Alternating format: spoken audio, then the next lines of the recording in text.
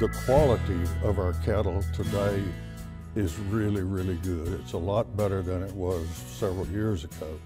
The size of the cattle, that's one of the reasons we end up with the same amount of beef as we used to have when we have fewer numbers. This increase in both the size of cattle and the overall production of beef is a matter of biology.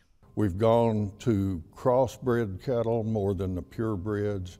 The purebreds are still out there for the people that need them to bring in some of the heterosis that we get with F1 cattle.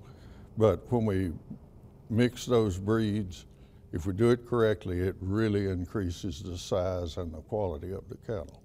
Retail beef prices have reached record high values this year due to a rapid increase in consumer demand. Generational ranchers like Bobby Kurten recognize that this significant growth in demand requires significant growth in standards as well.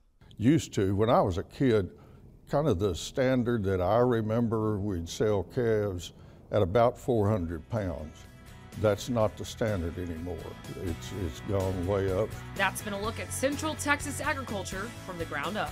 From the Ground Up is sponsored by Producers Cooperative, proudly serving agriculture since 1943.